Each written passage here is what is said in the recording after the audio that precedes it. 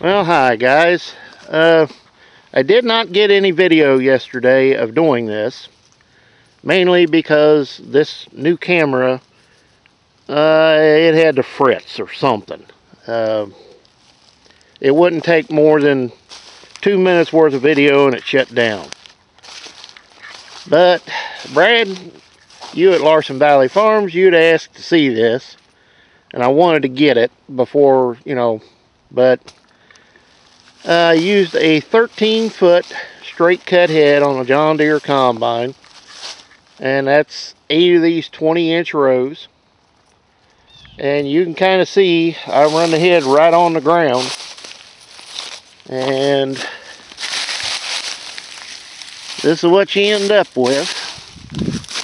This would be about where the tail end is. There's some corn on the ground, and that's to be expected with, that much material, 13 feet of material going through it. And it's kind of damp on top of it.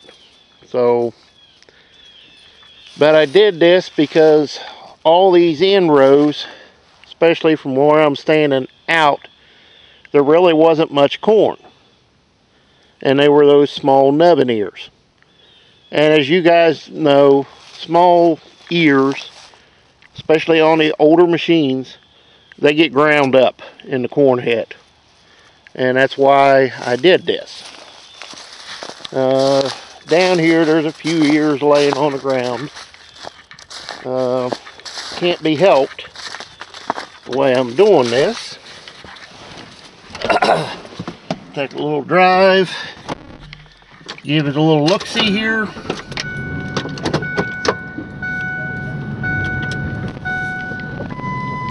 The ground is frozen somewhat. Less than ideal conditions, to say the least.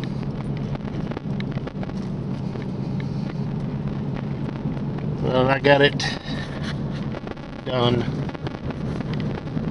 Oh, Monsieur Hawk. This is still soft, for sure. But when you get into corn that's thin like this and pretty well picked through, like the end of the field was down here, well, a lot of these small ears will not go through the machine. They're going to get ground up. I hope I don't get stuck here.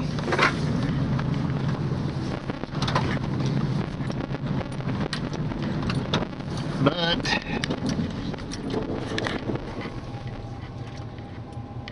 I made 2 rounds around this 5.5 acre field. There was nothing in these 2 rows up, 2 rounds up here. This wasn't so bad. I'll give you kind of an idea of what things are looking like here. There's not much on the lower end of this field at all. The far end down there where it was wetter, there's nothing to speak of. So kind of what you see is what you get.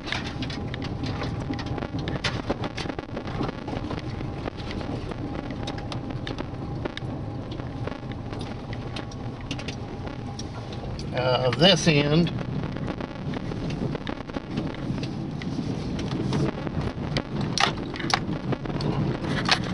I ran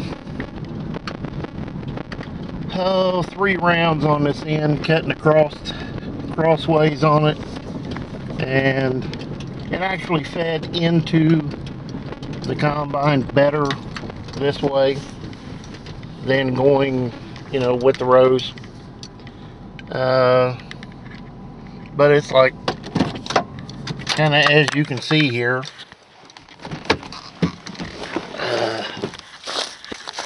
well, you can't get it all.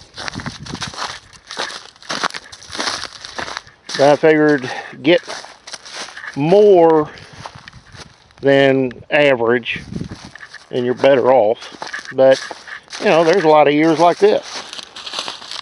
They're just stripped. There's one stripped. Stripped.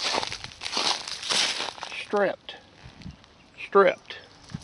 Stripped. Stripped. Stripped. They're everywhere. And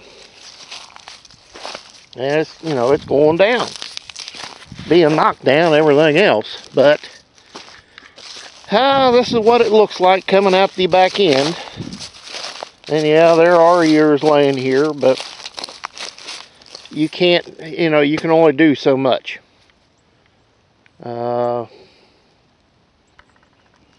This is kind of in that damned if you do, damned if you don't. So you just got to try it and just hope for the best. This area here, 2 rounds around that 5.5 acre field to strip up, and the ends there might be 65 bushel, 70 bushel in the combine. You know, it literally is what it is. This would be great to no-till in next spring if you were going to no-till, but I'm going to plow this under. It's going to get worked up. Yeah.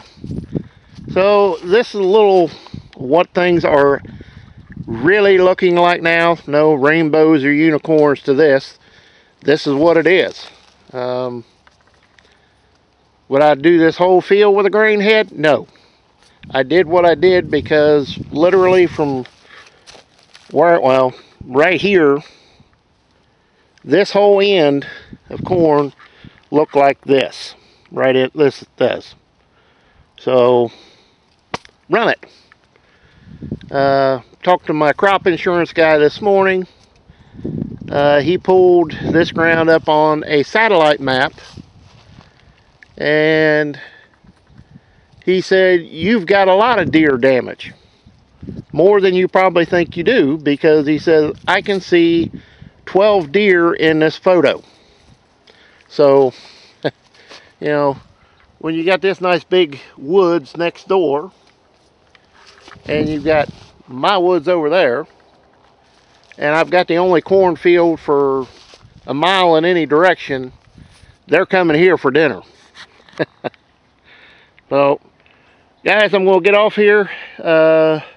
I'm changing the combine over to put the corn head on it. So, we'll see you next time.